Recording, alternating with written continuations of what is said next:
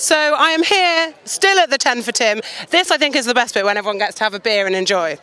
I don't want to sound rude, but Whitakers second. We're astonished. Well done, everyone. Now, how long have you known that you were as good at riding as you were at running as you were at riding? I wasn't very good, to be honest. That was a bit of a plant. Now, listen, we've got Jess here as well. We've got all kinds of people in the amazing Whitaker team, even though we think Michael and John should have been there. Why were you so keen to be involved tonight? I just got told to do it like last minute, but I'm happy I did it. It was for a great cause, and I think we won. And it is a great cause, and of course we've got Matt here, one of Britain's leading young stars, youngish.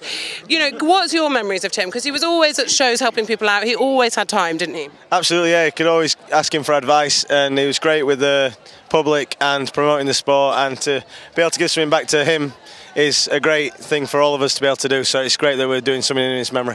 It really is, and it's a tough slog, our sport, but it's seen as an elite sport. Not everyone's lucky enough to be able to afford the fuel to put in the wagon. You know, the fact that this money raised tonight is going to be part of sending other athletes onto training so that they have a chance to reach their potential is extraordinary. I'm going to come, this is the newest Whitaker. She's going to be overtaken soon. Hi, darling. A nice dribble.